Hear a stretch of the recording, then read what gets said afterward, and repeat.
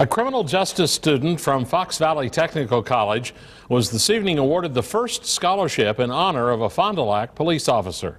The Craig Burkholz Memorial Scholarship was created after Burkholz was killed in the line of duty during a standoff earlier this year. FVTC's scholarship is open to criminal justice students, and the first recipient, James Santiago, studying to become a parole officer. Santiago says it was difficult to gain from someone else's loss, but he says Burkholz was doing what he loved when he died. He helped people in need, and the irony of that is that he's helping me today still and helping me pursue my education. Santiago says he plans to graduate a year from now.